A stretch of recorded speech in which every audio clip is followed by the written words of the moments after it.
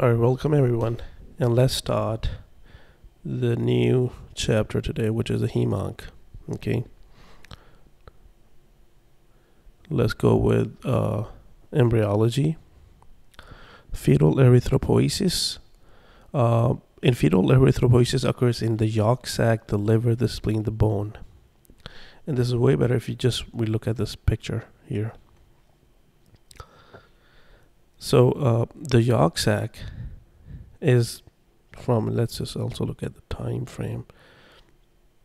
They're saying 3 to 8 weeks, but I think just to keep in mind what the organs are, where the fetal erythropoiesis is occurring, the time, I mean, I'm not sure if it's that important or not, but let's figure it out.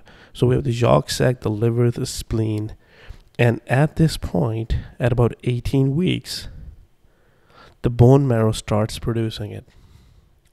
And after birth, 100% is going to go from the bone marrow.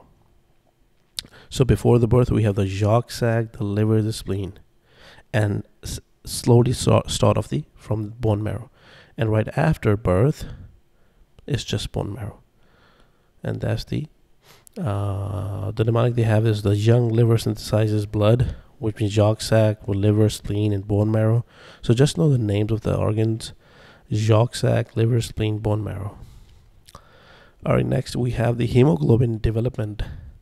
Well, embryonic globin, which is what is this, delta and epsilon. Let me see, I should have a note on this thing.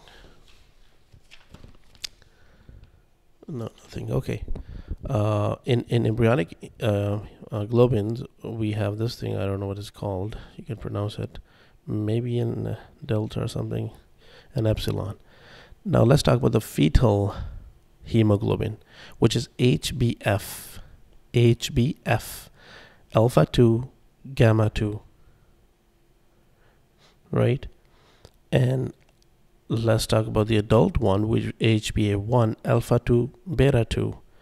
HbF has a higher affinity for O2 due to less avid binding of 2,3-BPG, allowing HbF to extract O2 from maternal hemoglobin HbA1 and HbA2 across the placenta. I mean, the thing is, the core yield is HbF has more affinity, so that's why when in the maternal blood we have the HbA1 and A2, which contains the O2, so it's going to draw that oxygen from there to here. So you should have a very high affinity for O2 than these guys in order for them to give you oxygen, which is HbF.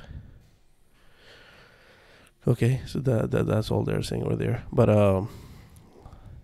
across the HbA2, which is alpha 2 delta 2, is a form of adult hemoglobin present in small amounts. So majority we have HbA1.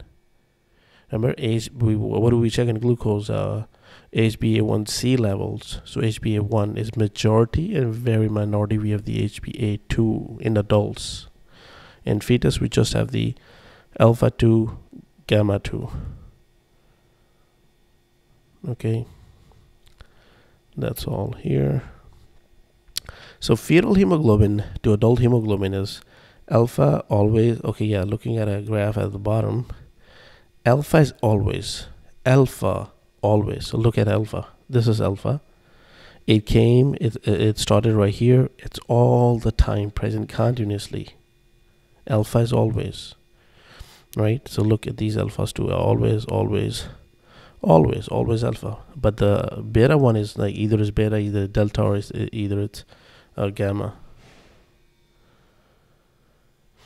Right? So looking at this, we have gamma here. This is gamma, and this is beta. Okay, and if you have a gamma, so you gotta just remember this thing.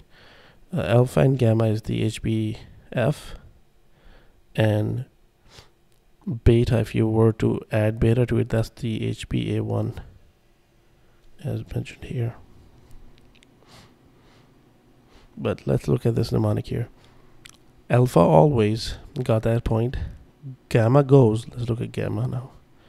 Gamma which is right here, gamma goes, yes, at birth, becomes beta.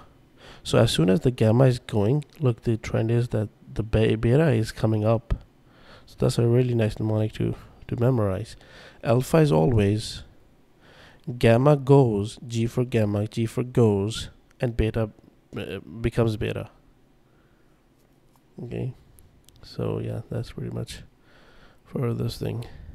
Moving on with the blood grouping, very important clinically, and very easy. So let's talk about this blood grouping. What do we have? We have the ABO classification and RH classifications. How about this? Give me, yeah. So we'll talk this in the next video.